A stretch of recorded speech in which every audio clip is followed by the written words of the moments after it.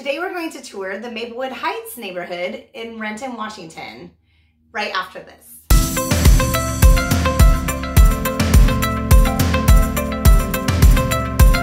Hi, my name is Karen Jackson. I'm a residential real estate agent with John L. Scott in Renton, Washington and the surrounding areas. I work with buyers and sellers, and I've been helping people buy and sell real estate since 2004. So I've been through the ups and downs. If you've not yet subscribed to my channel, please go and do so right away and hit the little bell for notifications. That way you will be notified of every upcoming video I have. I have lots of great real estate tips on buying and selling homes. So let's get started. Let's take a tour of the Maplewood Heights neighborhood in Renton, Washington. This first little bit are the neighborhoods leading up to the Maplewood Heights community. As you can see, there are some newer neighborhoods built in the 2000s.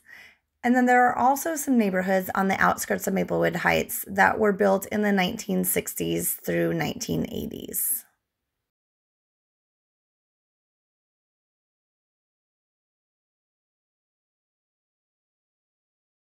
On the left is Maplewood Heights Elementary. The Maplewood Heights community is served by the Renton School District.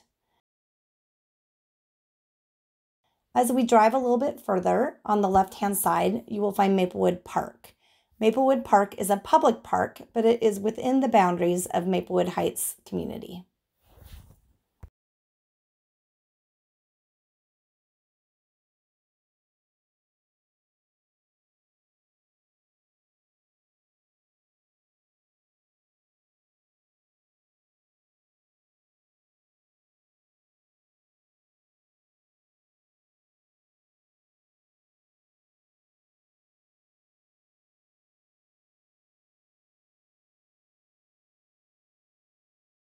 There are many different neighborhoods that surround the Maplewood Heights community, but we're going to talk about the actual Maplewood Heights subdivision.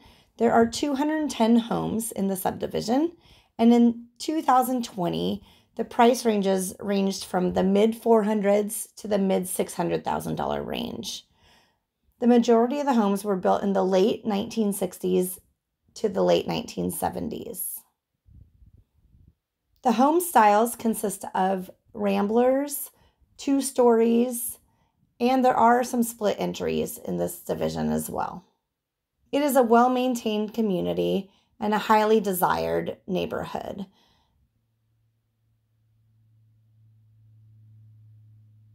The majority of the residents are homeowners and have lived here for many years.